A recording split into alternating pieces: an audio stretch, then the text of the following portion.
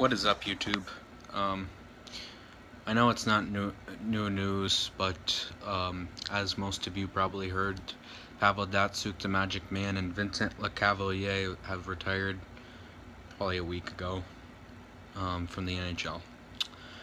Datsyuk was one of the most monumental hockey players in my 15-year life.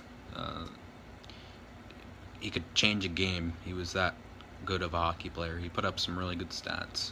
In 953 games played,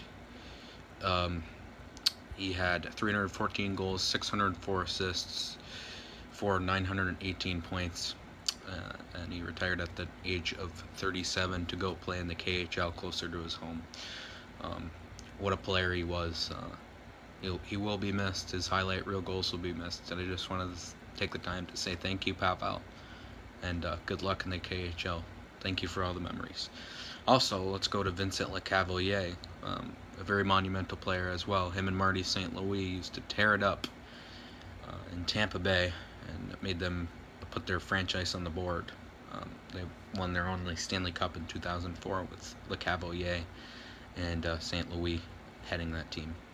He retired at 36 years old. He played for 17 years, quite a long time, for amassing 421 goals, 528 assists, and for 949 points. So, real good career for Lecavalier.